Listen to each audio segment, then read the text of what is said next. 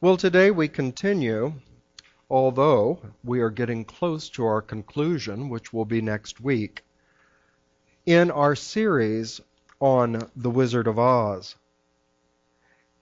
And in this lesson series, I hope that you have been rewriting this story for your own inner life.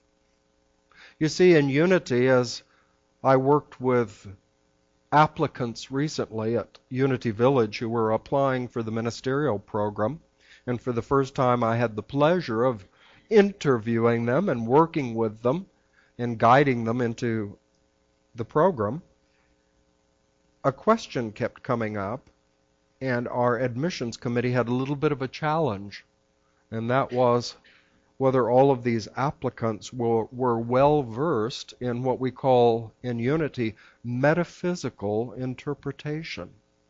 Usually metaphysical interpretation of the scriptures of the Bible. It can be of other holy teachings, but we can also apply the principles of metaphysical interpretation to something like The Wizard of Oz, and that's what I have attempted to do without using that term metaphysical interpretation.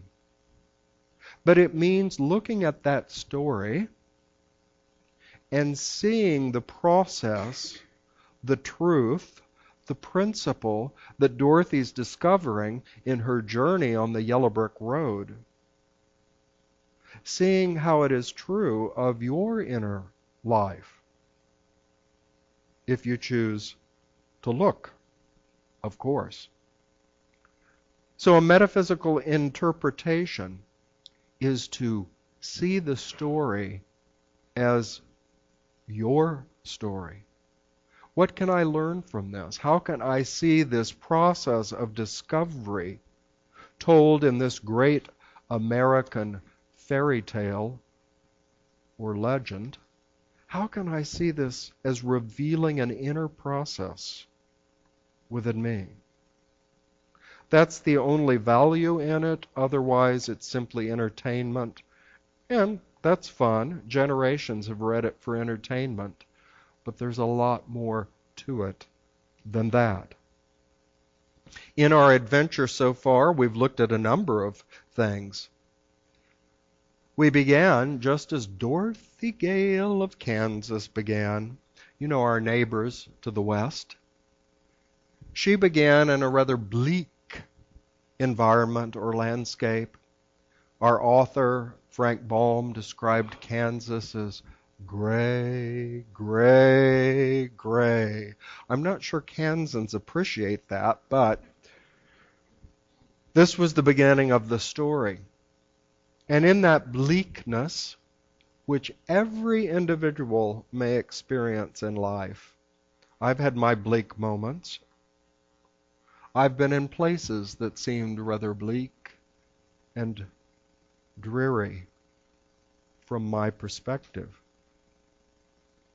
And a longing can come up in the soul, a longing that Dorothy in the great 1939 musical, of course, launched into a song that is still one of the most beloved around the world. Anywhere you go, you might hear it sung. Somewhere over the rainbow, way up high, there's a land that I've heard about once in a lullaby. And it goes on, yearning for a realm of all possibility. A realm where trouble and harm and fear and worry and anxiety melt away like lemon drops. And where all possibilities can come into expression. So through this imagination, Dorothy, like we, can move our awareness, our mindfulness, our focus away from the bleakness and the hopelessness. A land that I fear personally the most, the land of hopelessness. And lift through this longing to a marvelous land For Frank Baum, it was the marvelous land of Oz, a place of possibility. And as I told you, he used his spiritual studies in what was called the Theosophical Society of his day to guide him in unfolding these characters. What might be possible in this realm of possibility? Dorothy found herself through life's strange happenings to be taken there by a tornado to a land she had never heard of and had only dreamed of. We can meet in this new realm, as she did, companions, helpers along the way. And so she met those companions we know so well. Oh, well, they were on the screen a while ago. Don't worry. We have them in our mind's eye. The Scarecrow, the Tin Man, the Cowardly Lion. They were characters through which Dorothy learned her own possibilities on their adventures on the Yellow Brick Road. Thank you. She learned through the Scarecrow, who according to the story had no brains at all. So you see there's a little riddle in this. He didn't think he had wisdom, but what happened? He proved in how he led the group through many trials that he was the smartest one of all of them. He proved this inner capacity of wisdom of thought by thinking, not by talking about it, by thinking, by doing, by practicing. And of course, we had the example of the Tin Man. And he thought that as the tinsmith created him, and that's a long story in itself, but as the tinsmith created him, he forgot to put in what? A heart. So the Tin Man thought himself incapable of feeling. But as the story unfolds, he's the most compassionate one in the group. Why? Because he practiced compassion, concern for others, helping Dorothy and the others on their way. And then there was the Cowardly Lion, who was afraid of his own shadow, so to speak. And yet, he was supposed to be king of the forest. But by stepping out and being the leader of the group in terms of boldness and willingness to do what needed to be done, through practice, he discovered he was the most courageous of the group. So each one found in experience what they thought they lacked. So now, today we come to a new point in the story, and you may think I'm nitpicking, that I'm making a mountain out of a molehill, but it's a very important lesson. And so I'm just going to read to you the description as Baum gives it. Now, you know from the movie, if you've seen it, the books, if you've read it, or someone certainly told you the story, that Dorothy and her companions, after many trials and encounters with the Wicked Witch of the West, she and the three make it to the Emerald City to have their first audience with the great Wizard of Oz. And of course, they were seeking the wizard for his power to give them what they were craving or what they desired. So as Dorothy approaches this fearsome presence, this great spectacle, it was described at this point in the book as a great hairless head. I am Oz, the great and terrible. Who are you, and why do you seek me? It was not such an awful voice as she had expected to come from a big head. So she took courage, and she answered, I am Dorothy, the small and the meek. I have come to you for help. The eyes looked at her thoughtfully for a full minute. Then the voice said, Where did you get those silver shoes? I got them from the wicked witch of the East when my house fell on her and killed her, she replied. Where did you get that mark upon your forehead? Continued the voice. That is where the good witch of the North kissed me when she bade me goodbye and sent me on my quest. Again the eyes looked at her sharply, and they saw she was telling the truth. Then Oz asked, What do you wish me to do for you? Send me back to Kansas, where my Aunt Em and Uncle Henry are, she answered. I don't like your country, although it is so beautiful, and I am sure Aunt Em will be dreadfully worried over my being away so long. The eyes winked 3 times, and then they turned up to the ceiling and down to the floor and rolled around so queerly that they seemed to see every part of the room. And at last they looked at Dorothy again. Why should I do this for you? Asked Oz.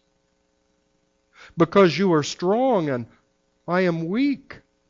Because you are a great wizard and I am but a helpless little girl. But you were strong enough to kill the wicked witch of the East, said Oz. Why, that just happened, returned Dorothy. I couldn't help it. Well, said the head, I will give you my answer. You have no right to expect me to send you back to Kansas unless you do something for me in return. In this country, everyone must pay for everything he gets. If you wish me to use my magic power to send you home again, you must do something for me first. Help me, and I will help you. What must I do? The little girl asked. Kill the wicked witch of the West, answered Oz. But I cannot, exclaimed Dorothy, greatly surprised. You killed the witch of the East, and you wear the silver shoes which bear a powerful charm. There is now but one wicked witch left in all this land, and when you can tell me she is dead, I will send you back to Kansas, and not before. Well, it seems to me, reading that story, that it sounds like quite a commercial exchange or barter, sort of a you scratch my back and I'll scratch yours. But in truth, it really expresses a much greater principle. It suggests the task that life gives each of us. If we remember, Jesus declared to his people, it is the Father's good pleasure to give you his kingdom. But as throughout the Gospels, it's always important to see what comes before that. Jesus said, seek first the Father's kingdom and goodness, and then all you need will be given to you. In other words, the creative task of seeking comes before the supply is given. In Unity, we teach that we are all co-creators with the great Creator God. But what does this really mean? I don't feel on some days much like a co-creator of the mountains and the oceans and the wonders of the world. Do you? The teaching is more fundamental. more basic than that. God is principle, the structure, the matrix of the universe. I like to think of principles somewhat like a great cosmic instruction manual. As co-creators, we use the divine instructions in order to create. And there is our life task, to be responsible co-creators. We have a necessary part to play in the creative process. We have our unique job to do. Just as the wizard gave Dorothy a specific task to accomplish before she could receive his help to take her back to the earthly realm of Kansas. He gave her a commission. And so we have a commission too. Each one of us, each in our own way, is constantly creating by using the principles that in unity we call spiritual principles or the truths of God. We're using one right now this month in our offertory blessing. A little short one, I was looking for a short one, from Charles Fillmore that says everything we praise increases. Even modern psychology. Since I was in a doctoral program of psychology, I feel that I can speak to this. Psychology recognizes this principle that what we praise, give thanks for, or you might say focus your attention upon, grows. It increases. And that can work either way. You can praise the friendships in your life, and I can assure you, they will grow in terms of attracting others into your life. They'll grow in terms of, why, James is mighty nice to be around. People they'll be drawn to you like the old Unity song goes, love is a magnet that draws to me. But that praising or that focusing attention can also be focused on the negative, the great symbol of the Wicked Witch of the West. We can focus on fear and anxiety, challenges, lacks, problems. That's a good word. Problems in our life. And what do? We simply increase the anxiety. We don't accomplish anything constructive. We just build up the worry and the anxiety. I've done it, so I know somebody here has done it as well. Emphasize the problem, the negative, and done nothing constructive. There's a wonderful proverb that's a good one to remember, a little gem of wisdom, that the power of life and death is in the tongue. The power of life and death is in the tongue. Remember that. Commit it to memory if you don't already know it. For it teaches you this fundamental perspective of unity, that with our words, we what? We build up or we tear down. The power to kill, the power of life and death is just a dramatic way of saying building up or tearing down. That is in the power of your word. So being a co-creator with God is not so much creating the Rocky Mountains, creating the magnificent Lake of the Ozarks, although we do give thanks for those long ago that created this lake for us by using what? Nature, God's principles. They dammed up the water to create this marvelous lake. But I'm talking about what we face, each one of us, in each day. In each opportunity, in each encounter with another human being, regardless of who it is, family, friend, stranger, you have the opportunity to bring something that builds up to that encounter,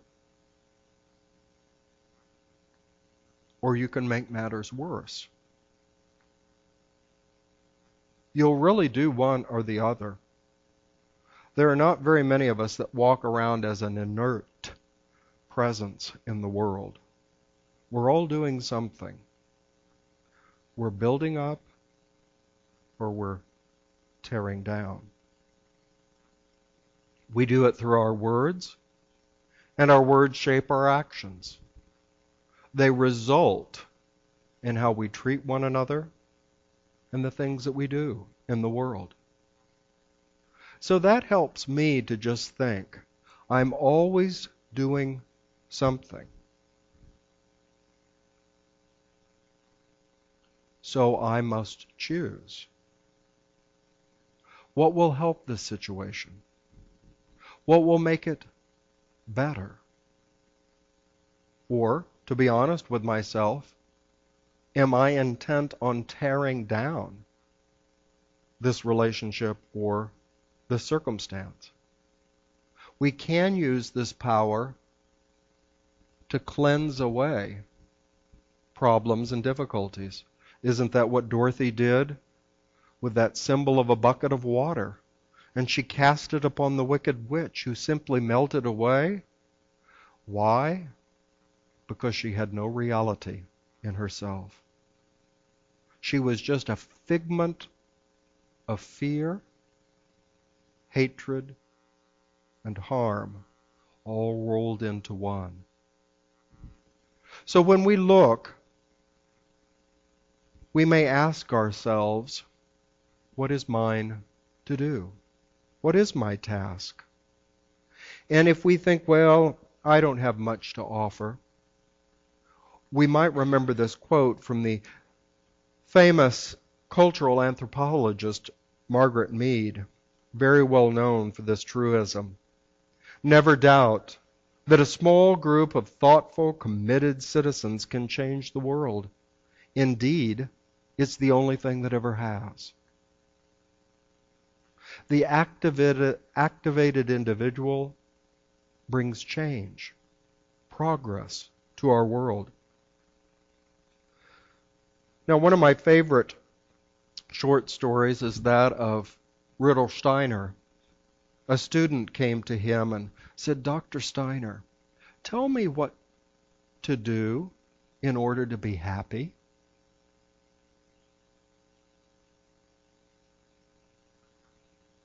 And Dr. Steiner stopped and said, perhaps the question you can ask yourself is, what is my task? For happiness and fulfillment in any life comes from fulfilling meaningful work, fulfilling an opportunity. Or, to put it very simply, the happy individual is the individual that knows they truly make a difference in their world, in their church, in their community. That's what makes a happy heart, to know that you make a difference.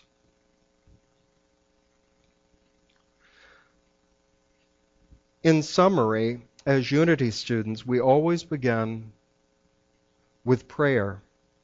If we're considering this life task, what has life given me to do? What is my unique task?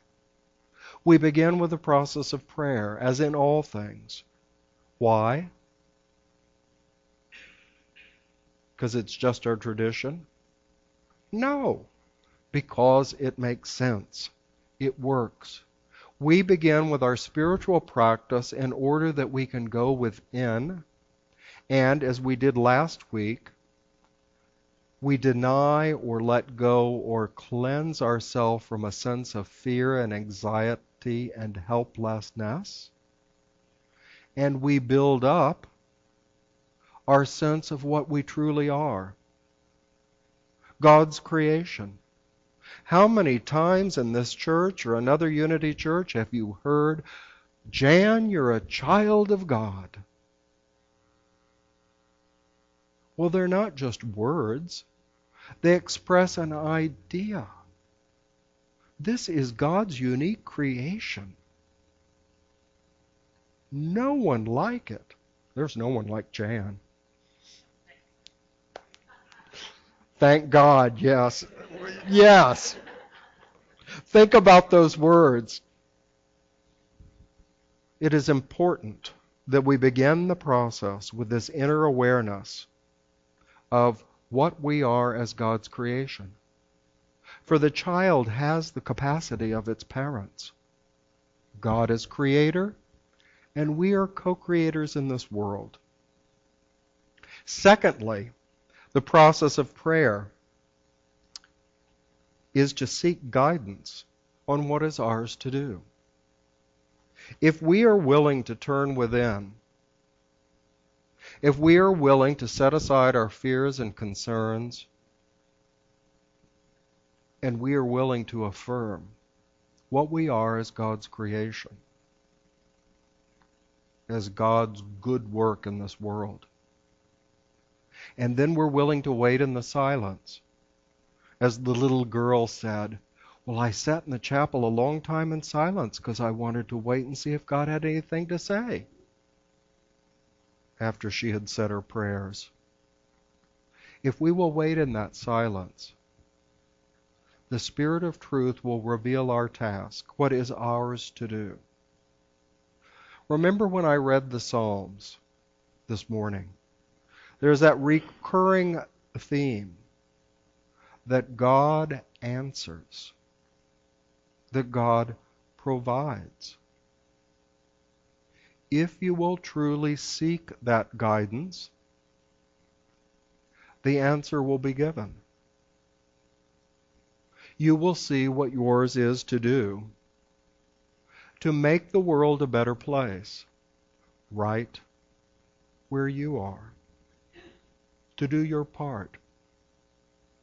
Someone asked me recently, in all honesty, which I think is a good place to start, and that is with all of the great problems that seem to be coming up in our world at this time, does the positivity, the happy thoughts of unity, are they really up to the task? That's up to you. The reason that we affirm these truths, the reason that we take this positive approach to life, is so that we can find our task, what is ours to do, and do it. Yes, it may seem like a small step.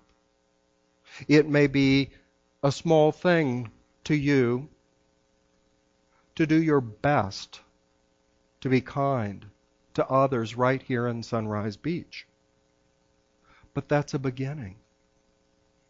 You're adding to the warmth and the kindness of the world. Yes, we're facing great challenges. But humanity has faced challenges throughout the centuries and the millennia. The wars just aren't new now. The cruelty between human beings didn't just start last week. It's a process of this experience on earth. But again, return to the power and life that is in your tongue, that is in your word, extended into your actions. You're always creating. Do you wish to help the situation or hinder it? Do you wish to build up or tear down? Do you wish to be a peacemaker or one who brings violence and harm to the world? These are the choices we each make, beginning within our heart and then how we choose to express this in the world. This is completing the task that life has given to each one of us, to be wise co-creators with God. God has established the principles of creation, how things unfold, how things work. Now it is for each of us to take up that divine instruction manual, those principles of life, and work them. Or as my friend Jackie says, knit them into something beautiful. We're all knitting one way or the other, weaving together these creative principles, and they become our dress, our mood. They become our quality in the world. Choose wisely. I invite you to take this opportunity now to turn within as we affirm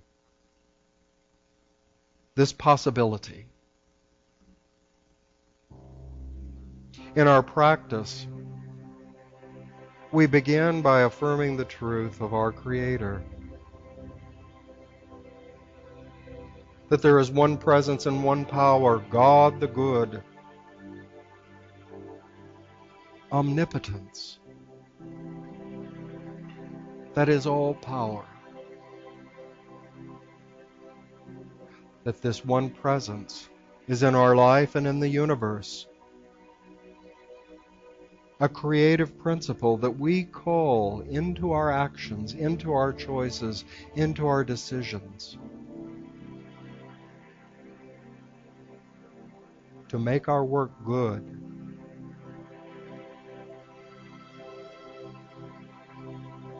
to work toward the good of all.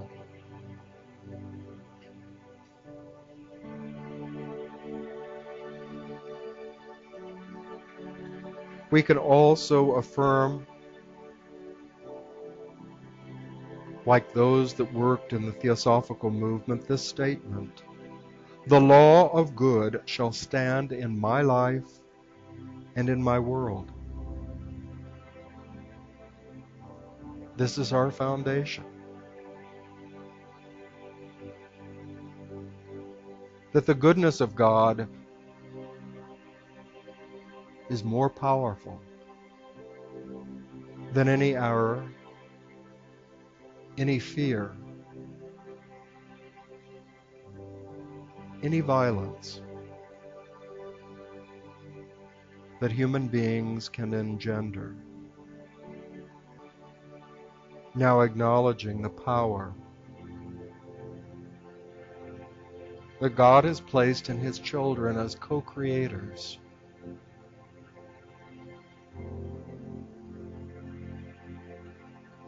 We ask Holy Spirit, the Spirit of truth, to help us inwardly discern what is ours to do.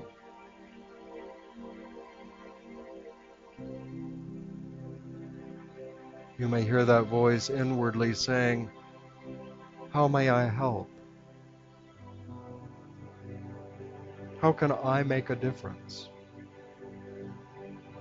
What is mine to do? And we now rest in the silence, knowing that it is the promise of the Spirit of truth to always bring enlightenment, to bring insight, an indication of what ours is to do on this path of life. So we rest in the silence and in the presence of our God. Almighty God, we give thanks for the Christ light, the impulse for good that you have placed within our heart.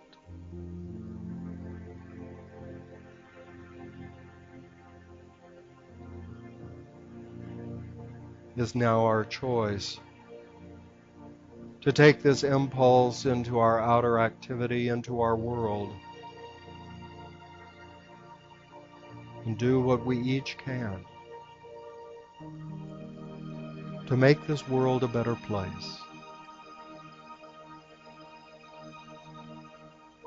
And for this task of life, we say hallelujah and amen.